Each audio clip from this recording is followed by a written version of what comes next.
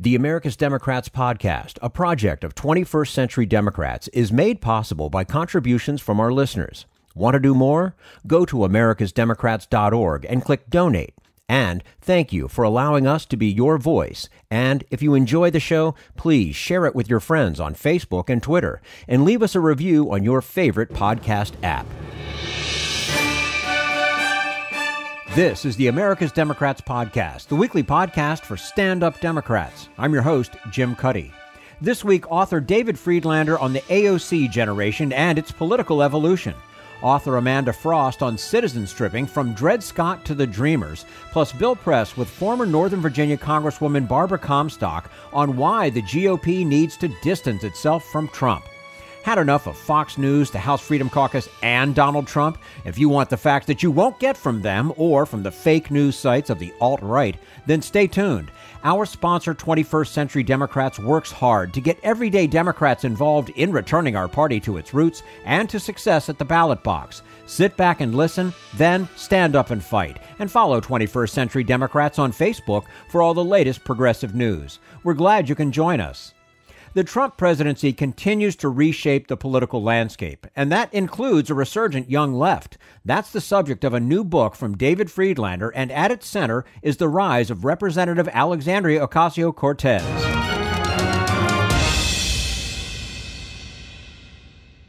And we say hello to Amanda Frost, who's the Bronfman Professor of Law and Government at American University, also the author most recently of You Are Not American, Citizen Stripping from Dred Scott to the Dreamers. Amanda Frost, thank you so much for joining us today on the America's Democrats podcast. Thank you so much for having me. Well, our pleasure to have you with us. It makes sense to start this conversation with a shared understanding of what citizenship means. What are the core concepts as you define citizenship, and how is it that this can be such a subject for debate? Yeah, so citizenship, of course, has a legal meaning. It means you're a full member with all the rights and privileges of a community. And in the United States today, that means you have, most importantly, the right to enter and remain in the United States, as well as the right to vote and hold office. But it also has a non-legal meaning. I think many of us relate to citizenship as a sense of our identity and belonging to a community. And that's a very important part of my book, as well as the legal meaning. Mm-hmm. Now, for those who may not be familiar with the term, what is citizenship stripping? Yeah, so that's something that kind of shocked me, which is, of course, why I wrote the book. I think I certainly had the sense that once I was a U.S. citizen, I was born a U.S. citizen, that could not be taken away from me. And what I learned while I researched this book is that that's wrong. Millions of Americans have lost their citizenship over our country's history. And I start the book with Dred Scott, but it does not end there, and it continues to this day. It doesn't always take the same form. Sometimes it's a legal decision. Sometimes it's the executive branch government's decision. Sometimes it's just a lack of paperwork that's impossible to get and find and prove your citizenship. But whichever way you cut it, at the end of the day, the person's not a citizen and lacks the legal rights of a citizen and the sense of belonging that comes with that. And I think it's probably safe to say that most people thought the same way that you did. I certainly always have. Never would I expect my citizenship to be taken away from me. And yet here we are talking about this book. You've said that the history of citizenship or citizenship stripping is a little known phenomenon that happens far more frequently than you even realized when you started to write your book. So what did you learn that surprised you? Yeah, so I think what I first learned that shocked me was the story of Ethel Mackenzie. Ethel Mackenzie was a suffragist. She'd been born in San Francisco, lived in the U.S. her whole life. She won the right to vote, or helped to win the right to vote for California's women. And then she goes to cast her ballot. And she's told by the registrar in San Francisco, you can't vote. You're not even a citizen because you married a non-citizen. And under U.S. law in place at the time, a federal law, which was started in 1907, but went on for decades, U.S. citizen women who married non-citizens automatically lost their citizenship. So that shocked me. And I told her story in the book. And then, of course, that spurred my research into all the different ways in which the United States has engaged in citizenship stripping over its history. Yeah, and we've got some others to talk about. Your book focuses on the stories of people, of course, who lost citizenship. And it starts with the case of Dred Scott. Why is this case essential to our understanding of citizenship stripping in America? So Dred Scott really is, it points to the founding the founding hypocrisy of our nation and the problem that we have not overcome yet today, which is our history of slavery. And of course, the aftermath of the Civil War, where I don't think we reconciled ourselves to fully integrating the newly freed slaves and other racial and ethnic minorities into the United States as full-fledged citizens. So I think many Americans know the Dred Scott decision, the infamous decision holding that Dred Scott, a slave, remained a slave. He'd sued for his freedom. Less well known is the fact that the court also declared in that decision that no Black person, slave or free, could be considered a citizen of the United States. And that was shocking at the time because there were 500,000 free Blacks who lived in northern states and who voted and who participated as citizens in the society, not always as equals, but with some of those rights. So that was a shocking aspect of the decision as well. After the Civil War, Congress enacted the 14th Amendment, which created birthright citizenship for every person born on US soil. And so you might think, well, great, the story should end there. But it doesn't. And that's what my book explains. A long battle for citizenship ensued despite that clear language of the Constitution. You also tell the story of Wong Kim Ark, son of Chinese immigrants born in the United States in the late 1800s. And yet he was denied re-entry to the U.S. after visiting family in China on the grounds that he wasn't an actual citizen. And yet he was born in the United States. Why is that such an important story to tell? Yes, and I think that, I think Dred Scott is fairly familiar to people, but Wong Kim Ark's decision is not, and it really should be, because he was one of the key actors in creating birthright citizenship for all Americans, regardless of their race, ethnicity, or their parents' immigration status. Even though occasionally people like President Trump still call that into question today, that was clearly established by Wong Kim Ark, as well as the 14th Amendment. So as you say, Wong Kim Ark, born in the United States, a birthright citizenship under the 14th Amendment, in the US his whole life, but he goes to visit family when he's about 25.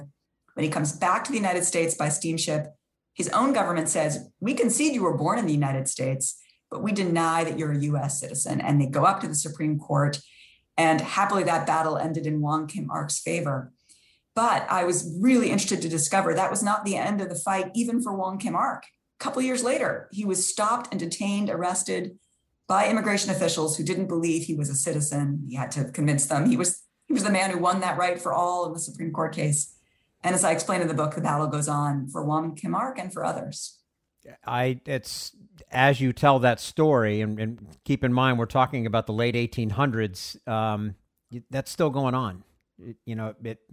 It's awful. We're speaking to Amanda Frost, Bronfman Professor of Law and Government at American University, author most recently of You Are Not American, Citizen Stripping from Dred Scott to the Dreamers.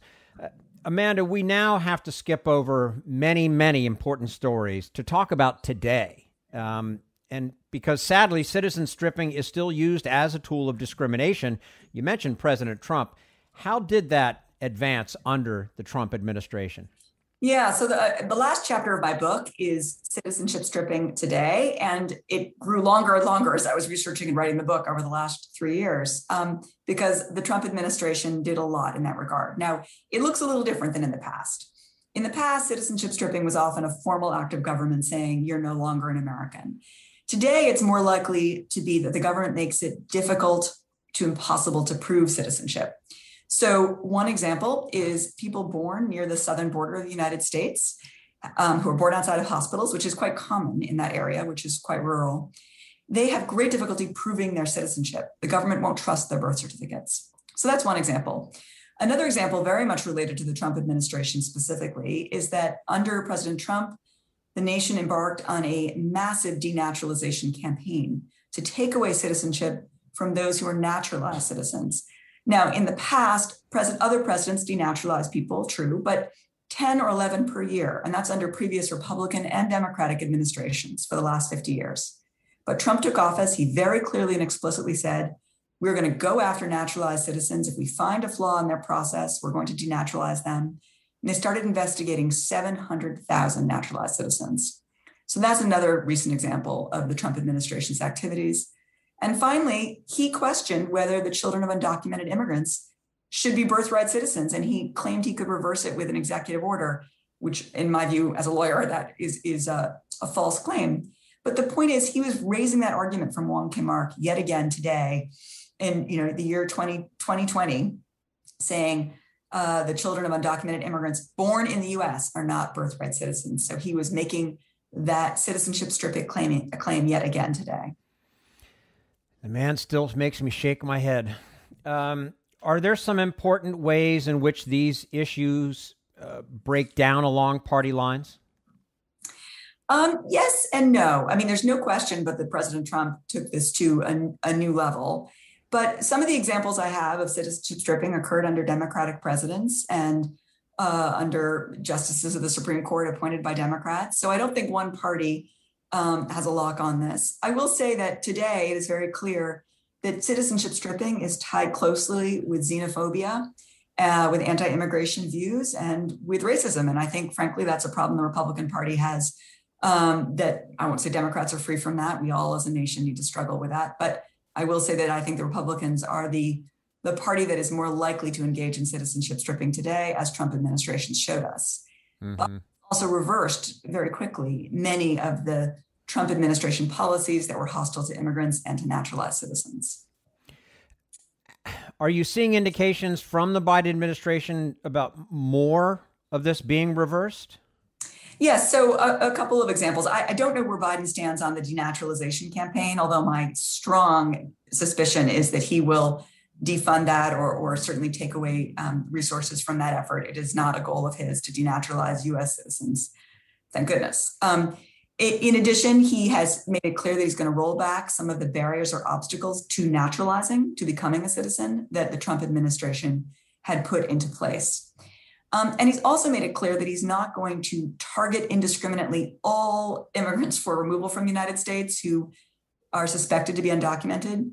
And that's important, too, because under a blanket effort to remove everyone, you inevitably start removing by accident American citizens. And in fact, there's a scholar who studied this who said 1% of the people at any time in detention, immigration detention, are actually U.S. citizens who are there by mistake, but they can't prove their citizenship. Wow. That's startling. Well, I should say 1% means 3,000 people a year. So yeah. It's not it's an important number. Yeah, very much so. And so much of this book is startling. And anyway, just kind of makes you shake your head and wonder where we are right now in our society. If the Biden administration were to really take on this issue of citizenship in a way that expressed the most egalitarian values of our nation, what should they do? So first, and this is something Biden is doing, I think naturalization should be more easily available. It should be less expensive. It should be less time consuming. We should welcome and embrace those immigrants who want to become citizens and full members of our community. It goes without saying, I think, but to be clear, you can only become a citizen if you're legally present as an immigrant. So these are people that are legally present. And the question is whether we're going to welcome them into the full rights and privileges of citizenship. So that's one aspect of the one response that Biden is already engaged in. A second way in which Biden could embrace the current residents of the United States as citizens would be to grant a pathway to citizenship to undocumented immigrants. Now, that's beyond the scope of my book, but I'm mentioning that because it's certainly of current interest today. It is part of the Biden administration's opening effort to provide a legal pathway to citizenship for the 11 million undocumented immigrants. And he started on that task, and I support that effort.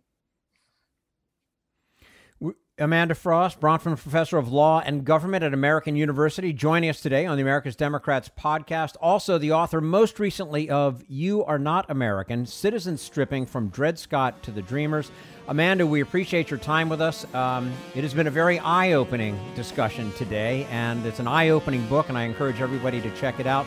Thank you for your time with us. We'd love to have you back again soon. Thank you so much for having me. It's been a pleasure. Thank you. And this is the America's Democrats podcast, the weekly podcast for stand-up Democrats.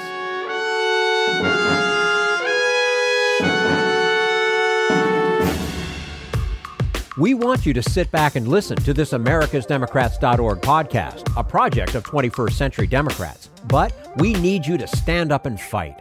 Do you want to get involved and help get our party back to its roots and to success at the ballot box? You can make your contribution to help us keep this show going and to elect Democrats who will stand up for democratic principles.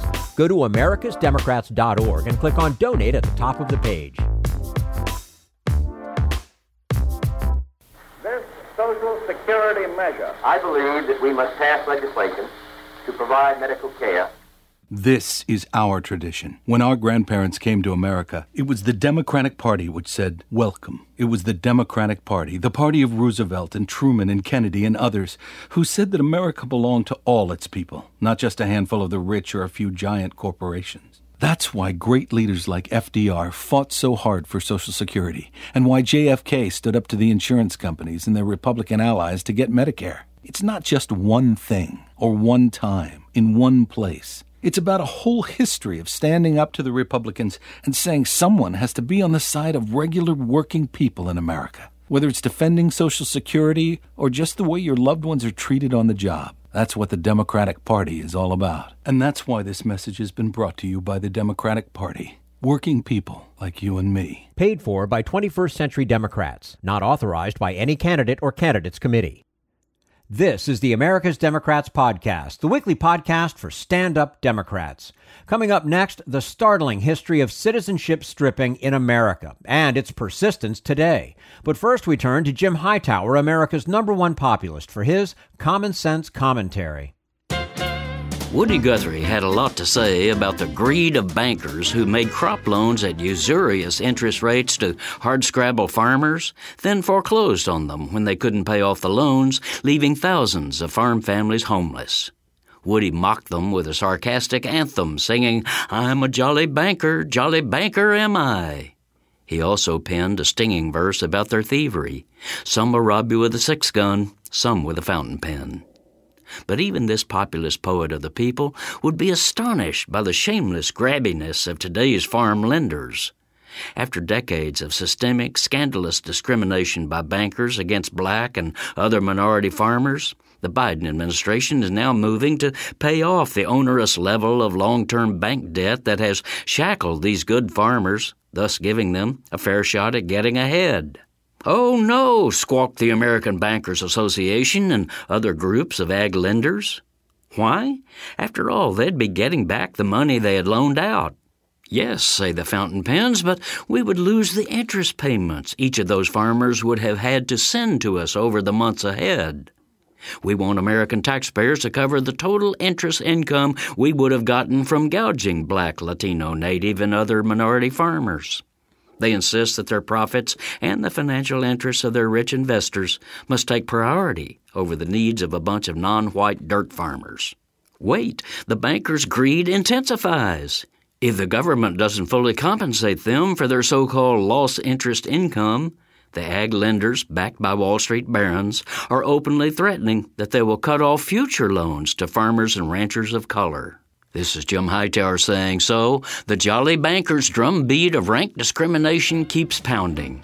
To help stop it, connect with the National Black Farmers Association, blackfarmers.org. The Hightower Radio Lowdown is brought to you by the Lowdown Happy Hour, now live streaming on Facebook from the Chat and Chew Cafe. So grab a libation, pull up a virtual chair, and join our freewheeling conversations with political mavericks, musical agitators, and kick-ass grassroots groups. The Lowdown Happy Hour will connect you to good trouble activists who are building people power across America. Get the lowdown at hightowerlowdown.org. This is the America's Democrats podcast, the weekly podcast for stand-up Democrats. In her newest book, author Amanda Frost takes us into the little-known story of when and why our government has made the choice to revoke citizenship. It's a practice that expresses the history of racism and xenophobia in America and remains all too present today.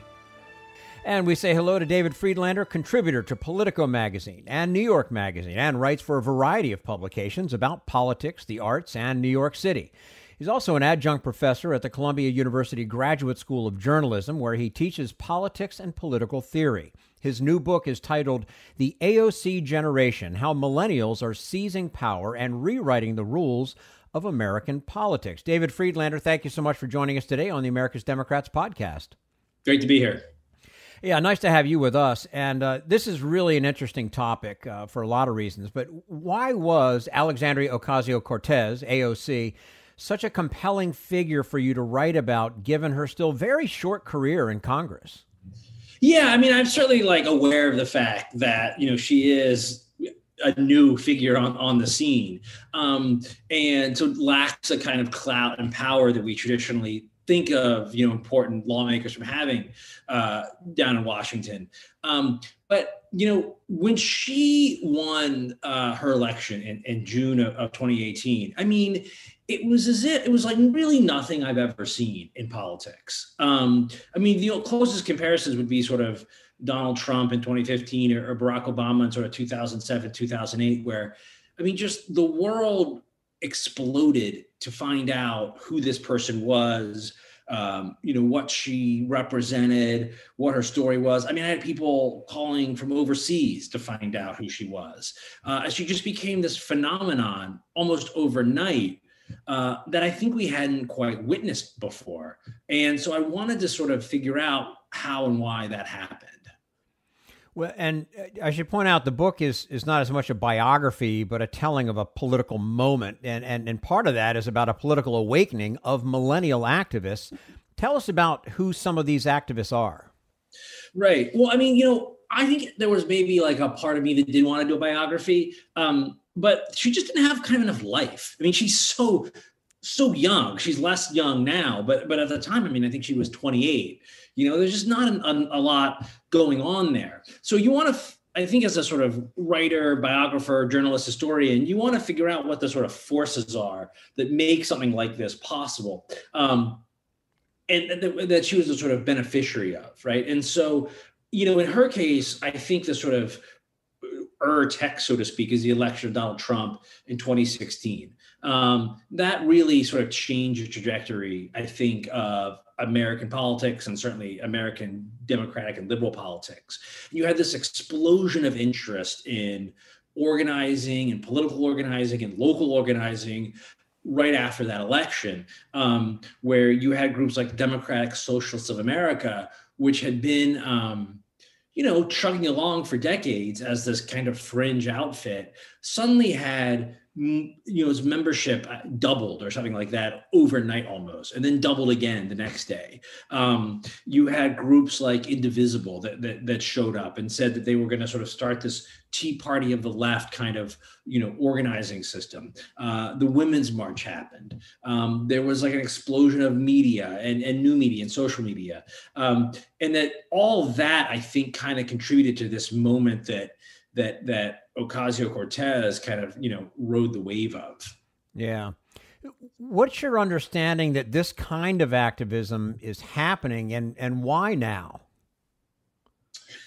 Well, I mean, I think some of it really is generational in a way. You have a group of folks coming into the electorate who, a rising generation, which is more diverse than previous generations, better educated than previous generations, and that sort of grounds its politics in these sort of moral concerns that I think the rest of us, as we kind of move through our lives, tend to forget. It's also a generation that has, lived through, in some respects, a time of sort of remarkable peace and prosperity in the country, but also sort of seeing the sort of American promise drift away as college gets more expensive. They're locked out of housing markets. Jobs don't pay quite as well. And I think you really have to consider that as a factor.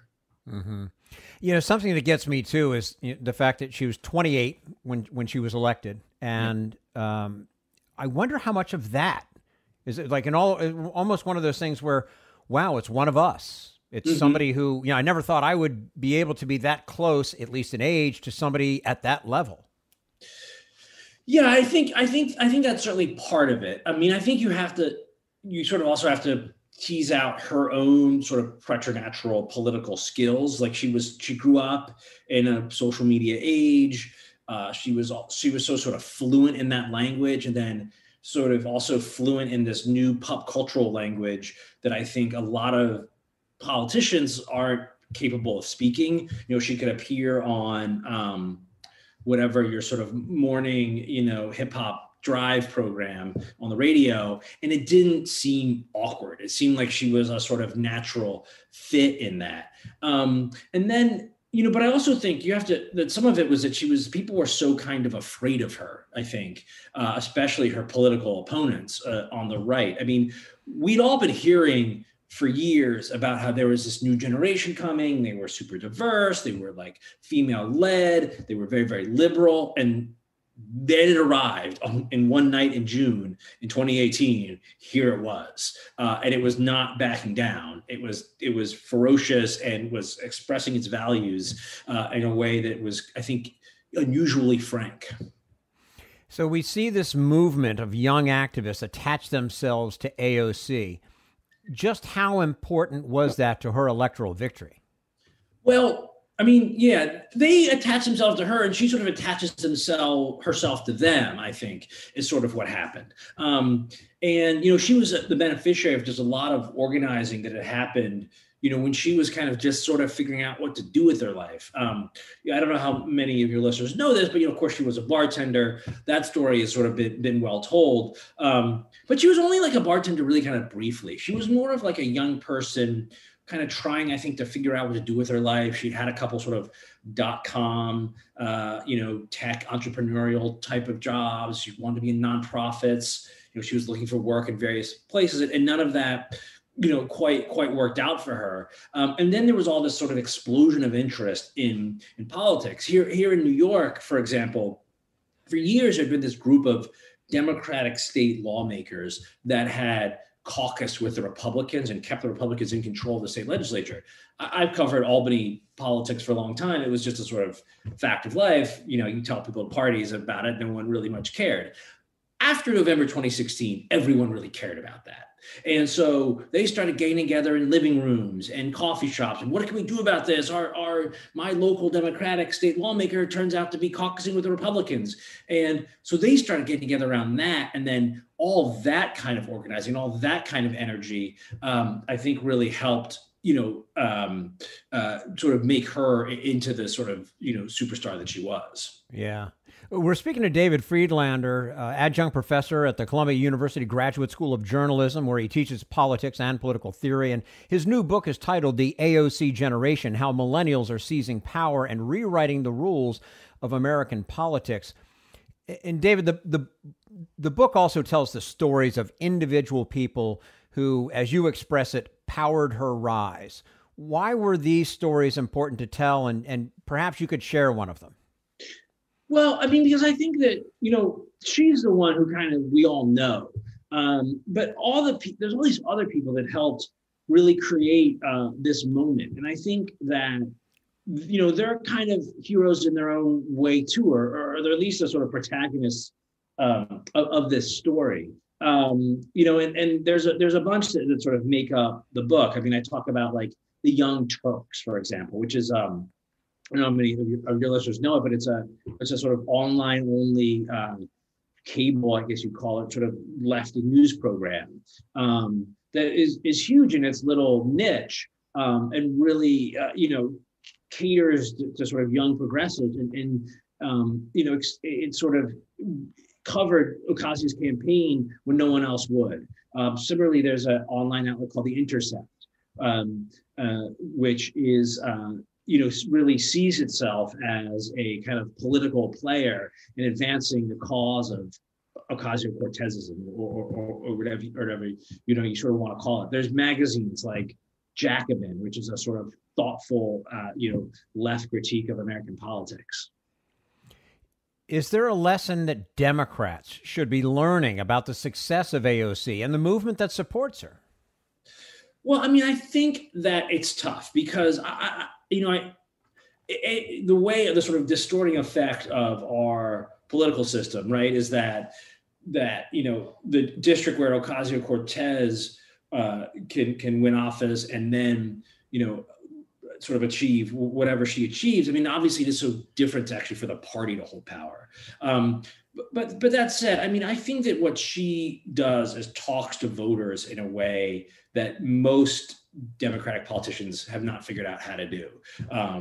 She's authentic, she's dynamic, she sort of speaks to them on the level, and she, invites them into her home, quite literally. She has these Instagram live shows where she shows them her dog and cooks dinner and talks about legislation that's running through Congress.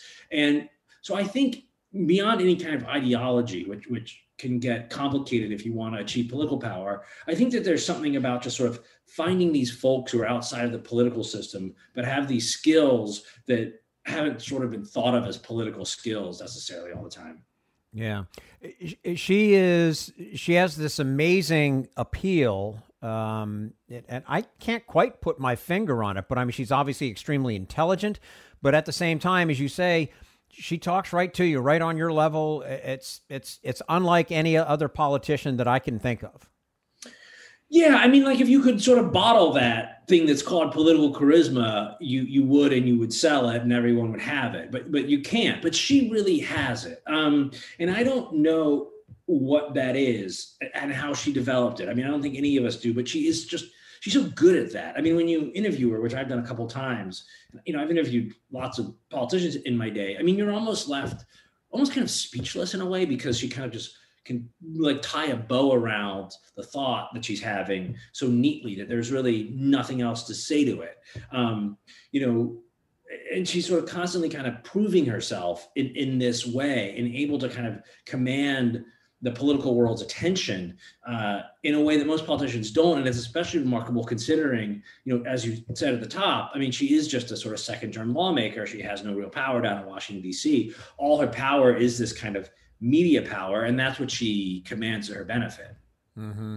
Now, being a member in Congress often offers tough lessons in pragmatism, as you well know. That's something Biden is surely dealing with as he faces a divided Congress and the ever-present threat of filibuster. Can you imagine AOC bending to this kind of pressure in any way? And secondarily, how would her supporters respond if she did? That's a great question. I mean, I think one of the things that AOC sort of needs to figure out for her own sake is she always seems to be sort of on the side of the activist class and doesn't quite, if the activists are calling for something, she sort of feels like she needs to be the one carrying their voices to Congress. And that's what my book is about in a way. I mean, she sort of explicitly ran on that. But those folks aren't in the room sort of for a reason, I think it's fair to say. And there's a difference between being an activist and a lawmaker. And I have not seen her quite willing to sort of disappoint that flank, so to speak.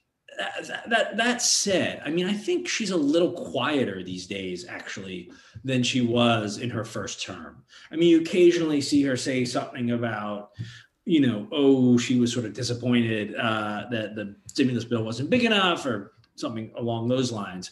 But for the most part, it seems like she's kind of being a little bit more of a team player, at least in the early days of the Biden administration. I don't know how long that will last, but that's sort of my read on it at the moment. Is it a maturation of terms in Congress? The more you're in there, you're learning the rules, the way to play the game, sort of thing? It might be that. I mean, I think it's also, we did all just have the sort of shock of the Trump years and then the shock of January 6th.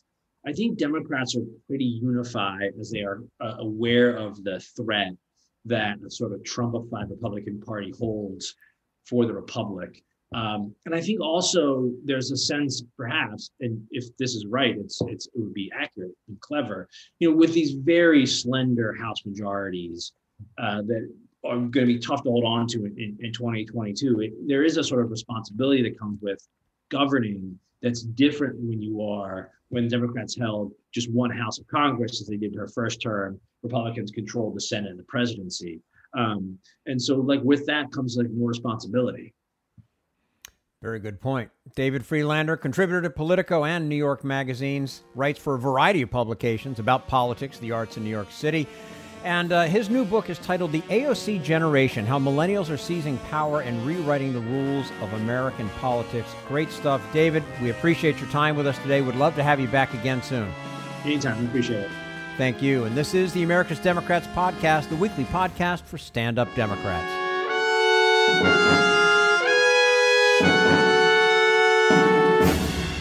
We want you to sit back and listen, but we need you to stand up and fight. Help get our party back to its roots and to success at the ballot box. Make your contribution to keep the AmericasDemocrats.org podcast, a project of 21st Century Democrats, on the air, and help elect stand-up Democrats. Go to AmericasDemocrats.org and click on Donate at the top of the page.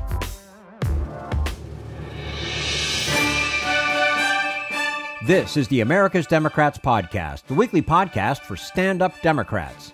And now Bill Press with former Northern Virginia Congresswoman Barbara Comstock on why the GOP is better off without Trump.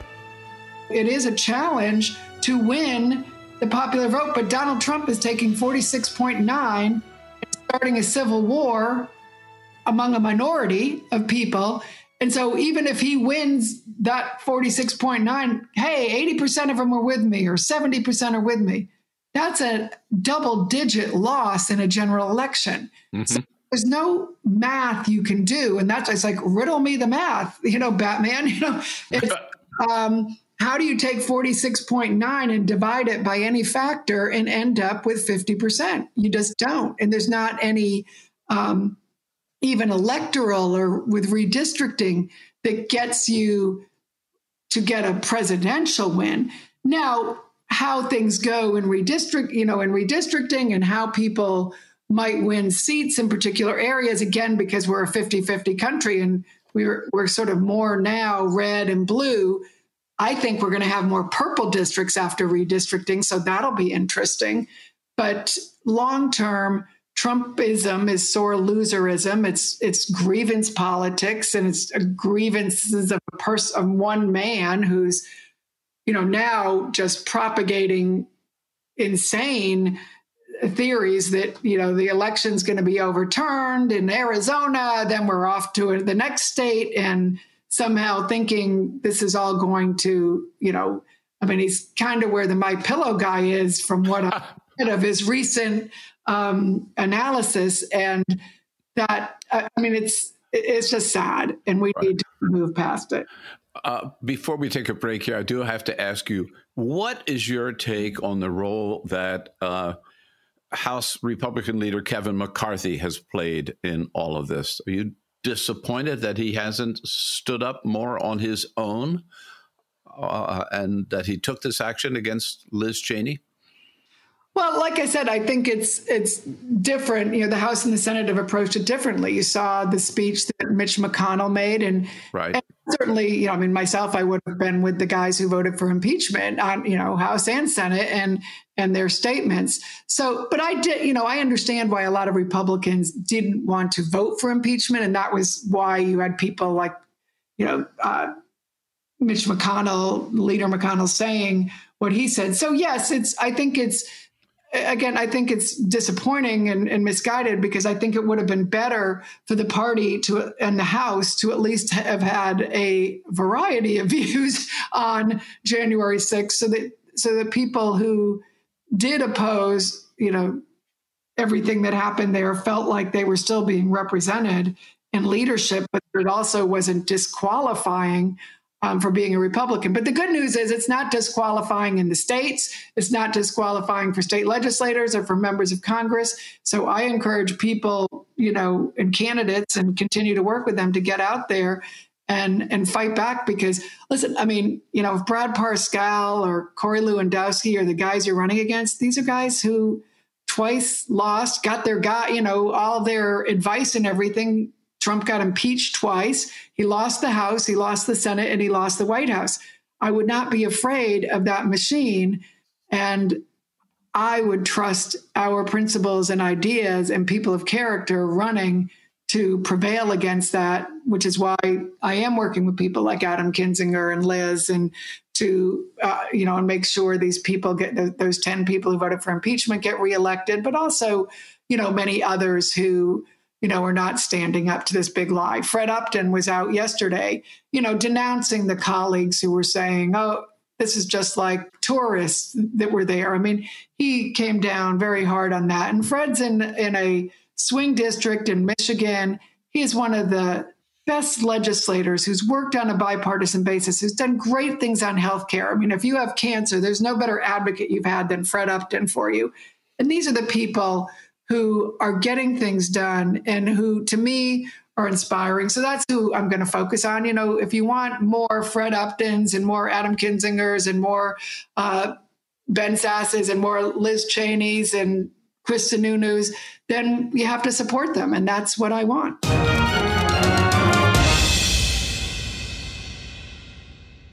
Bill Press with former Northern Virginia Congresswoman Barbara Comstock. If you'd like to hear the entire episode, visit BillPressPods.com.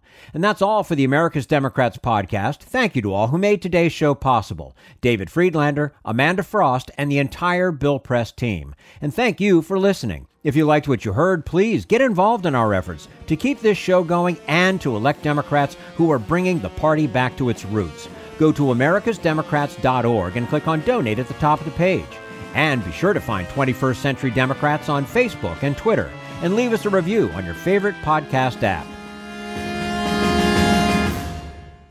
For the America's Democrats podcast, I'm your host, Jim Cuddy. We want you to sit back and listen, but we need you to stand up and fight. Join us. Support the americasdemocrats.org podcast, a project of 21st Century Democrats, and help elect Democrats who will stand up for democratic principles with your contribution today. Go to americasdemocrats.org and click on Donate at the top of the page.